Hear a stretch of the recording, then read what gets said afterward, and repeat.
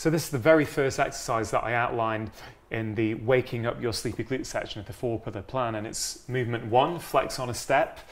Gary, you introduced me to this exercise a few years ago. Can you just talk me through, and hopefully people watching this video, what are the key things to focus on when doing this? Let's give them some key insights. So first of all, obviously put your right foot or left foot, whichever leg you choose to do. Hopefully we'll get you to do both on the step. And what do we need you to do? Just to bend the knee, and the intention of bending the knee is to get the weight into the forefoot. So a lot of people hold the weight here, get the weight into the forefoot, and specifically try and get those knuckles weight bearing on the ground.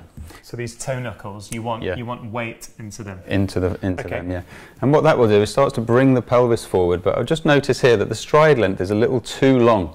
And my reference point for that here is the center of the pelvis is actually between the feet. Now in this movement, if you have to leave the weight in the leg behind and get the weight into the front foot, so if you narrow the stride a tiny bit, then you'll be able to start to get the pelvis right over the foot. And again, you're just touching the back of the heel. Come even a tiny bit closer, and then you'll find that a little bit more. You can really feel that. The glute firing, yeah. Yeah, so this is where we're at. Once you start to get to this point, you're now speaking to that glute and asking it to fire up. So they're not yoga poses. We're going to come in, we're not going to hold it, and we're going to come out again. You know, when you go to that end movement, you feel a bit unsteady, and that's okay though, isn't it? Sure. This is, in fact, that unsteady place is actually the learning, so it's not something we should be afraid of, but it's definitely something that we're not necessarily used to. So right there, you've got your hips right over the pelvis. It's a great shot on down the camera of that angle. So come out one more time, and then in again. We've found the place, and I want you to reach forward with the hands. So straight ahead of you, as if to your own 12 o'clock. And then come back out again. You could feel it shaking. You really got to the end range there. Yeah. Perfect. But that's an additional movement. The key, the first step is to get weight in the feet. Yeah. You know, in the front of the feet. Perfect. And the pelvis and the hips over this. Sitting that's over step there. 1. Yeah.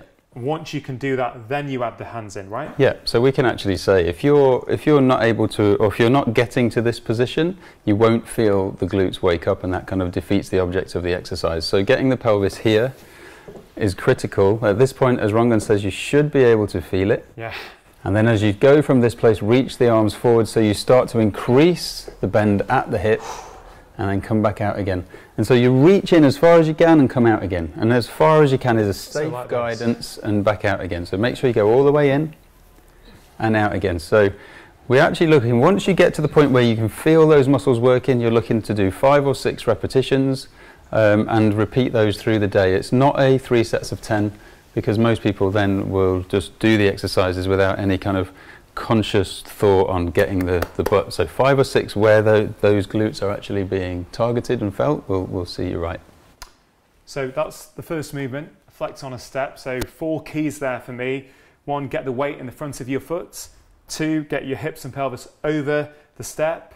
3, your back leg should be straight, and really you're not wanting to feel much weight on that back leg at all. Correct. Yeah. And the 4th one is when you've got that right, you start extending your hands towards your horizon.